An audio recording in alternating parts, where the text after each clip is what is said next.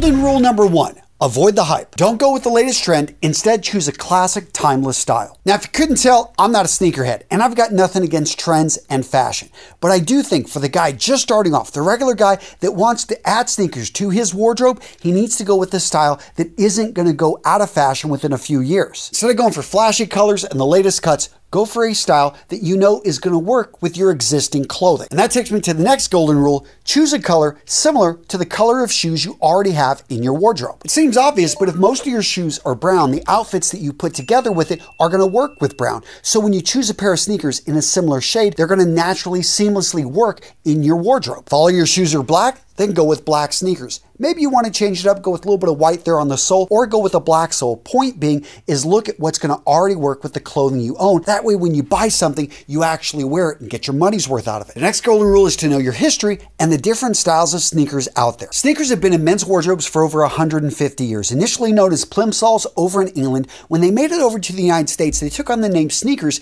because advertising agents, they said, hey, these shoes, they have that rubber sole, you could sneak up on somebody. Makes sense, right? Now, whether you call them plimsolls, whether you call them sneakers, it doesn't matter because in the 20th century, they became popular because they were inexpensive to manufacture, popular with children and with sportsmen because of the properties of the rubber sole. It gave the wearer grip. Nowadays, sneakers come in a wide variety of styles, but for today's video, I'm going to make it simple. I'm going to break them into 3 families. We have basketball shoes, we have running shoes, and we have tennis shoes. Now, when you think of iconic basketball shoes, the one that pops up is the Converse Chuck Taylor All-Star. This is the one that for decades set the trend of the basketball shoe. Eventually, it was supplanted, and nowadays the basketball shoe industry is a huge industry. But in general, what do we see? We see good grip on the soles, and we see high tops, the majority. The next family of sneakers, running shoes. Now, a lot of people think that Swoosh company out of Oregon invented running shoes. Not true. J.W. Foster out of England in 1895 developed the first pair of running shoes that had spikes. Eventually, other companies in other countries started to develop shoes for their athletes. We saw Adidas in 1936 start to make shoes for the Germans. But it was in the 1970s when that fad jogging became a worldwide phenomenon. And all of a sudden, the demand for a jogging shoe, a running shoe for the average person, all of a sudden put running shoes on the map. And the third family we're going to talk about is the oldest design, the tennis shoe. The sailing shoe. This is a low top, usually made with a leather upper. This is a shoe that has that rubber sole, primarily a lot of traction on it for gripping, whether you're on a boat, whether you're on a tennis court. Now, really quick, gents, I want to thank today's sponsor, Thursday Boots, for making today's video possible. What? Thursday Boots make sneakers? Yeah, they make damn good ones. In fact, in classic styles that you can easily incorporate into your wardrobe. Seriously, gents, if you've watched my channel, you guys know I love Thursday Boots. Quality at an affordable price. I know the founders. I love what this company stands for. That being said, these guys did not stop at boots. They realized, hey, you want great quality sneakers, casual shoes that you can wear on the weekend, great looking shoes that will work with the clothing in your wardrobe and won't break the budget. Now, last year, Thursday launched their first sneaker collection. They were putting their toes in the water. They wanted to see how you guys would react, but they took the same craftsmanship, the quality they put into their boots and the affordable price right here into the sneakers. I had their first collection. I've got it right here. I've been wearing them. They're really nice, good quality, love the stitching, love the attention to detail. Just like in their boots, they paid attention to the build, the quality, the materials. Now, with this new collection, they brought in the classic colors, classic styles to make it easy to match, to be able to bring this stuff into your wardrobe. Oh, and did I mention free shipping, free returns, and let's talk about their insoles. This Vachetta leather is incredibly comfortable. I was wearing these the other day, absolutely love. When I put these on, it was like butter. I mean, and it's a quality build. When I look at the stitching, I look at the leather on the type of leather they're using, everything about this screams quality. I mean, in person, these look so much better than even on the website, and they easily work with a lot of the outfits I already have in my wardrobe. I wore these the other day, and I got a couple compliments. Yes, they were family friends, but compliments are compliments. Point being, guys, if you're looking to pick up your first pair of sneakers, your 10th pair of sneakers, go check out Thursday Boots. These are amazing deals, and use that link down in the description to get the best deal on the web. Seriously, guys, a great company. I'm proud to support them, and go look at all the options. Beautiful shoes at an affordable price. Again, gents, use that link down in the description to check out Thursday Boots' premier low-top sneaker collection. This is a great collection. Love the styles, love the looks, and I know you will too. So guys, use that link. Go check them out. The next golden rule, canvas is cool, but leather is king. Now, nothing against canvas. It's lightweight, it's going to be more affordable, and when it comes to an athletic shoe, something you're going to be actually sweating in, wearing maybe on the basketball court to the gym, then yeah, canvas is fine. But for a day-to-day sneaker that's just going to be a little bit more put together, it's going to have just a little bit better of a look to it, I think that leather is worth spending a little bit more money on and getting something that works great, that looks good on you. And this is especially key if you're wearing sneakers every day. You're wearing them into the office, you want a go-to shoe, go for leather. The next golden rule, know when you want to wear sneakers, know when you want to wear dress shoes. Guys, you've got to understand dress codes. So sneakers, as much as I love leather sneakers, and they look good, I'm not going to wear these with a suit. If you decide to wear these with a suit, then you better either own the company or be paying for the event. You've got to understand that if you're going to wear this with something that's formal, it's really breaking a lot of rules. Now, you can own it and you can find a way to make it work, but for the vast majority of men, you've got to understand that there are certain shoes to wear with certain events and certain pieces of clothing. This right here, a pair of classic brogues. So this is going to work great with odd trousers, a sports jacket. I could wear this with a casual suit. For, yeah, a more formal suit, I'd want to go with a more formal shoe. Point being is to know your shoes and when you should wear them. The next golden rule is don't be afraid to spend a little bit more to get exactly what you want.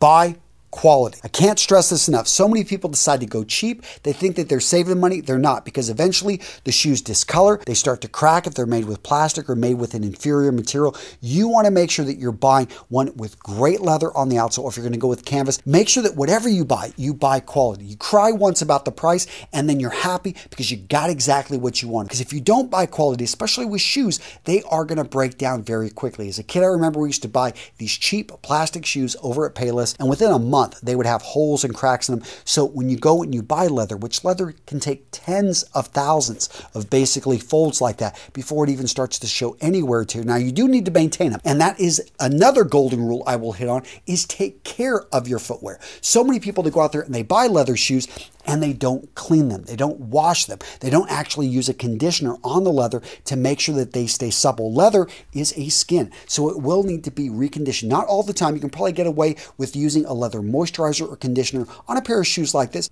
Even if you live in the Arizona desert, I would say once a month if you wear them every single day. But, if you're, getting an inclement weather, you do get them wet, then it is something, because they're made from a leather material, you're going to want to let them dry naturally and then use a moisturizer. Make sure you go with one that doesn't have any color. That way it doesn't color light colored shoes. But yeah, take care of your footwear. Now, the next golden rule of wearing sneakers actually doesn't have to do with the sneakers, but the pants that you pair with them. You want to make sure that you go for the right size pants, especially how they fit in your leg and how they're going to fit overall with your body type. I like slim, I like tapered pants. When you're wearing sneakers, it just looks better. You don't want to go with something that's overly baggy, a large boot cut. It just proportionally doesn't seem to work for the sneakers and for the build, and just the overall look is bad. And don't forget to hem your pants. You don't want the pants to be so long that the back of your pants is getting caught on that back part of your sneaker, because over time it's going to tear up the pants and it just looks bad. It looks sloppy, and you want to be able to show off these good looking sneakers. You want that look put together. So make sure proportionally you find the right pants, the right jeans, the right chinos that work with the sneakers and work with your body. Now, this next golden rule seems obvious, but guys, buy a pair of sneakers that fit your feet properly. So different brands use different lasts. And the last is the foot design that they use to build the sneaker around. You want to make sure when you're putting the sneakers on that they feel good. If something feels off, they feel too tight, they feel just too small in a certain area, do not buy them. Or if you're going to say, I'm going to try to make this work, wear them around your house, but wear them on carpet so that you can return them. Because if you out wear them around town and you tear up the bottom of them, then they're going to be unreturnable. You want to make sure that you can test, and you can usually feel this within just a few minutes of walking around your house. Yeah, I'm going to need to send these back. They're too tight in this one area. Guys, I will say, looking on the inside of sneakers, if they're not using an inner lining, to me that's a sign of poor quality. When you've got a leather inner lining, what this is here for is to absorb a bit of sweat. That's going to make it much more comfortable whenever you're wearing the shoe over time. That leather is just going to absorb the sweat. It's not going to go through the shoe or anything like that, but that is one of the things I look for. A little bit of cushioning as well around the edges, and you want to make sure that they've got enough laces. Sometimes if they don't have enough of the eyelets and the laces don't go very much, it's not going to be allowed, it's not going to give you your room to tighten it in a way that's going to feel comfortable. Now, this next golden rule, total bonus, and you may disagree with me. And if you do, let me know down in the comments below. But I think you should start off with low tops. They're a lot easier for most men to bring into their wardrobes. And I actually feel that they look better with most outfits. High tops take a little bit more skill. I think, you know, if you've got already a couple pairs of sneakers, then for sure, bring them in. But agree, disagree, I'd love to hear from you guys down below. So what video to watch next? How about the 10 golden rules to wearing Chelsea boots? I break it down. I explain how to do it right here. And it's, you know, it's not super complicated, but I do point out some things you want to avoid doing. So it's a good video. Go check it out, guys. I'm going to hold it up here for a few more seconds. Yeah, it's a good one. Go check it out. All right, guys, take care.